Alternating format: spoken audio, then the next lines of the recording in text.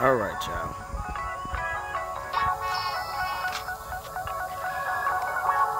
After the storm, I had to pick all this up.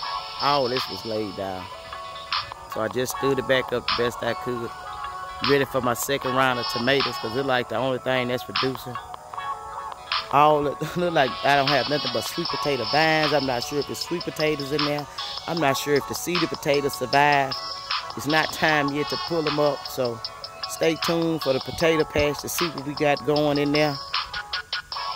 And as you can see, womp womp, we got one. I know it's not no potatoes in here. The vines just died out, y'all. They just died out. Remember, this was a russet potato, and this was a russet potato that I let shit. So hopefully I got a potato in here. The greenery is still holding on the best it can.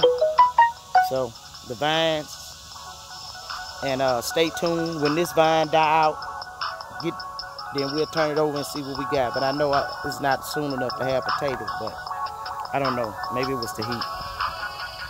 So that's what I was saying. Things are not looking so good. Once again, the onions have died out. I don't know why, but they just died out. But I figured out as soon as I got them bubbling, now they dying out. But we got bell peppers still holding on. We got a few other peppers holding on. Hopefully.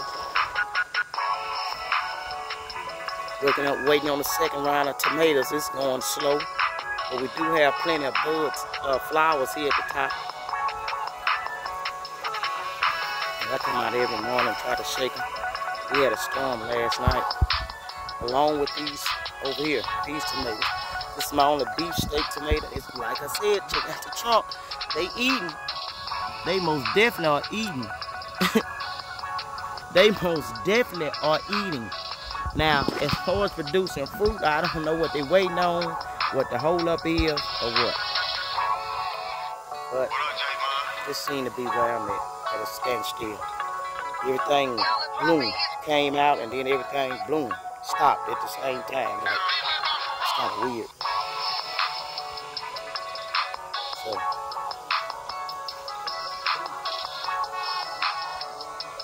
I'm thinking of, should I just go on? We got some volunteer tomatoes. These are Brad Atomic Grape tomatoes that finally came through after being outside, I know, 6 months. Here now they finally want to do something. So, still don't have any yellow bells. Like I said. So, just waiting on the next round. Still no grapes. This may be an old grapevine. Remember I got it last season.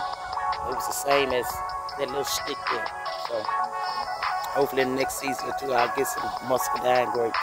If not, I'm going to keep pushing. No berries yet, no blueberries. But they did shake back. A lot of greenery. Just like my bell peppers, I used a lot. I cooked with a lot of bell peppers, so that's why I planted so many. But I don't know, they don't. You see them, they small. The stalks are thick, so they eating. I'm not gonna, keep forcing it. It's not time for them to eat again, so I'm not gonna give them anything else. Just trusting that this rain. I don't know if that was too much, because I've been watering, so I don't know.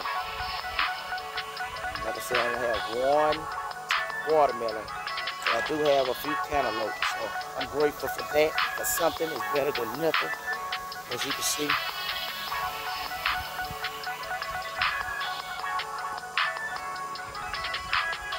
My one lonely little watermelon. But I'm glad to hear, because I didn't get any last season. So this season is a success. I got more cantaloupe.